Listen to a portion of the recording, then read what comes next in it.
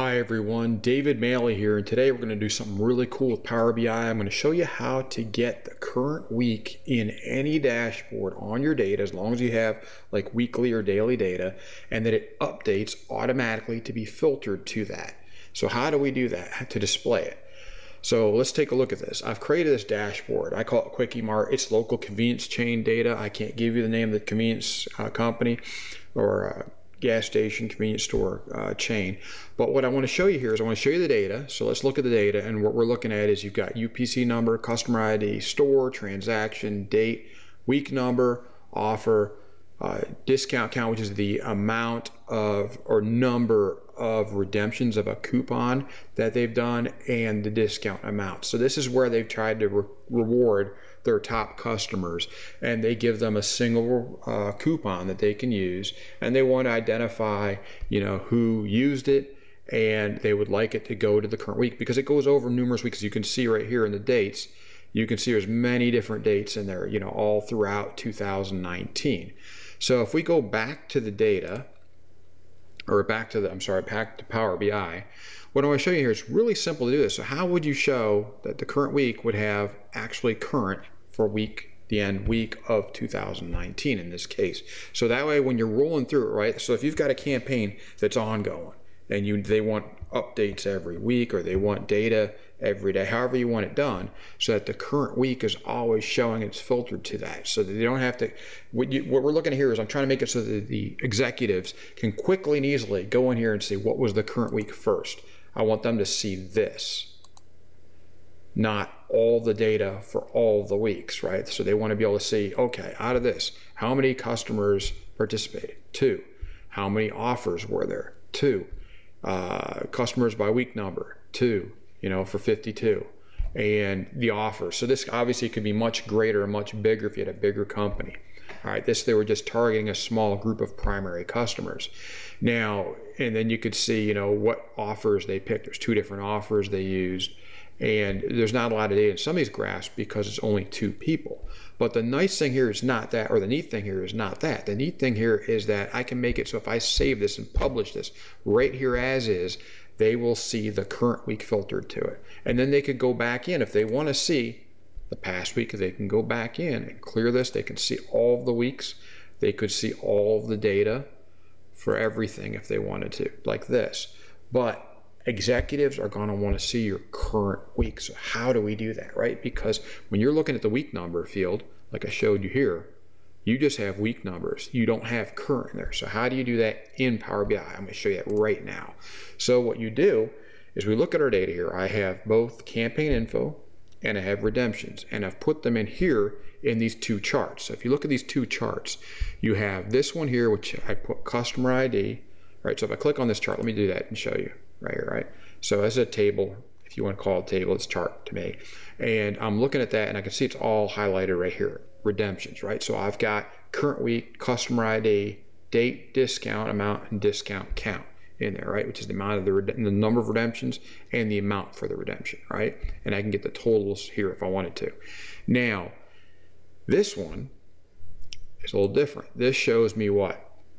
This side, but I've also brought in the week number because automatically it's already seen a join between these 2, right? If we need to see the join, we can click on either one of these 2, and we can always go right here to manage relationships, and if it's not there, we can always join them. Here you could go in here and edit it and see exactly what you're joining on. In this case, offer number and offer number, which is correct, okay?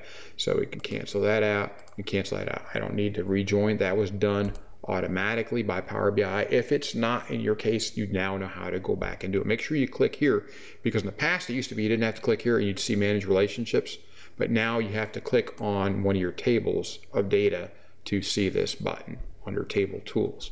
Okay, so let's open these both back up so you can see all the fields. All right, and what we're looking at here is I want to have week number, right? So we know that week number is right here, right, in the redemption. So if I look over here, do I have it there? No, I could add it to it if I wanted to. I could, well, actually, no, I do. Let's see, and let's click on, oh no, it's because I clicked on this one. In this one, I do not have week number, but in this one I do. So let's take a look at this, right? Because I have it joined in, it doesn't matter which one I put it in. So you've got weeks 36, 37, 39, it doesn't matter. Okay, I want to have the max week, right? But I can't do that in here and then filter by it. So what I need to do is what? I need to create a new column, right? So if I go in here and look, where did I put that column? So let's take a look at this and see what we're looking at, okay? So here you have current week, right? So where do we see current week? Right here. So current week, what that means is I have a column here that is not with the regular data. If I go back to the data for redemptions, right here, do you see that? No, you see week number, but you don't see current week. So what we've done is we've added it, and it's very simple. All I'm going to do is click on this.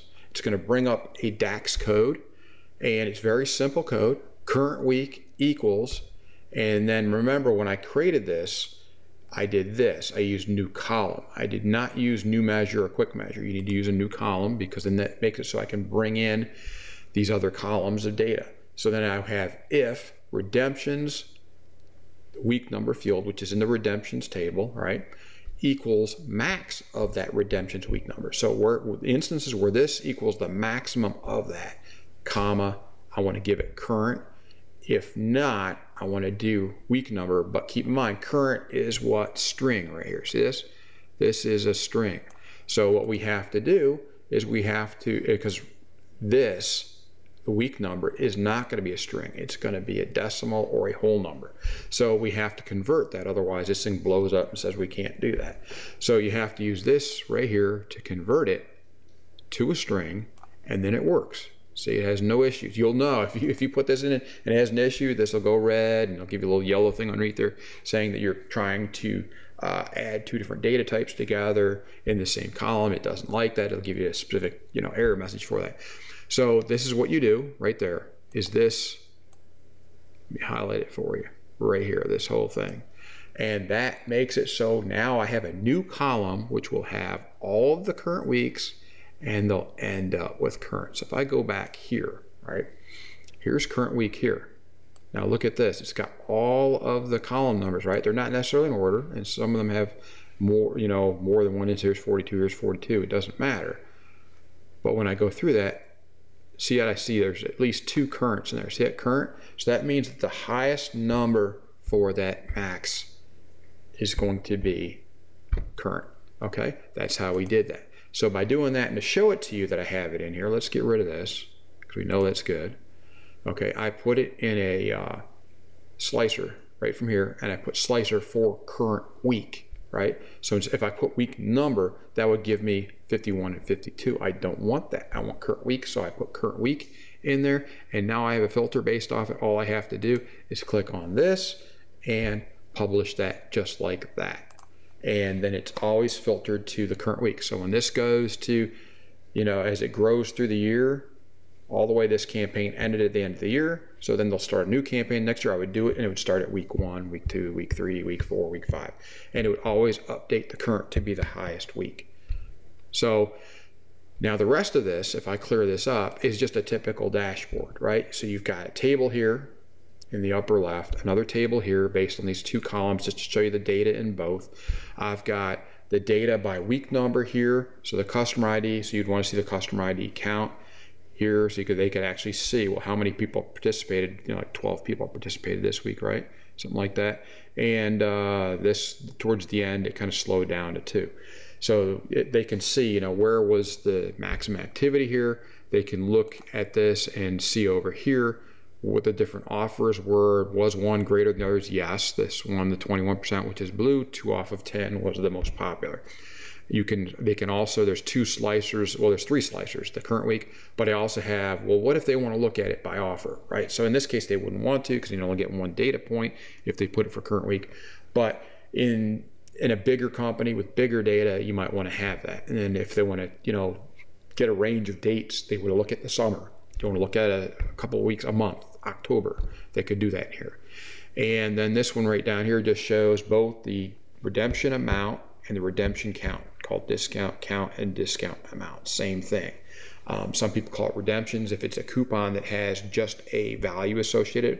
But what if, like in this case, you have some with percents off, right? So you would call it the discount amount, and the discount count would be a better way to refer to that. And that's basically how you create a dashboard so that it always filters if you save it. Now, obviously, if I save it this way, it's not going to filter. It's available there, but it's not going to save that filter. This will update, and it'll always update the current as it goes through. But if I want to actually show it to them by default, I click on this, and then I publish it just like that. See that? So that way it always, and then it'll just constantly update. As each week gets updated, the current will get updated. So it will always have the current week in there. That's what's really neat with this, and that's something really cool you can do with Power BI. So I hope you found this helpful. I'll show you the code again for current week, just to make sure you guys get it. It's very simple DAX code. Basically, it's just a if column X equals the max of column X, then do this, A, which would be great, call it current. Else, remember I told you we have to convert it because you're taking a number and you're using a string, right? So you can't use a number in there, so you got to convert this, which is a number, to string. And if you want to really look at what current week number is, or redemptions week number is, we can look at that, and I'll show you right here in this case.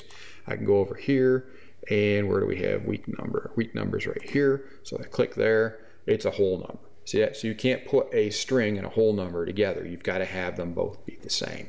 So this is, look at this, text. See? Text right there. So you have to, you can't use the word text here like you can in some other different Excel and some things like that. You're going to use string. That's all. That's the only difference. So this is the code that you use, and then you end up with something like this.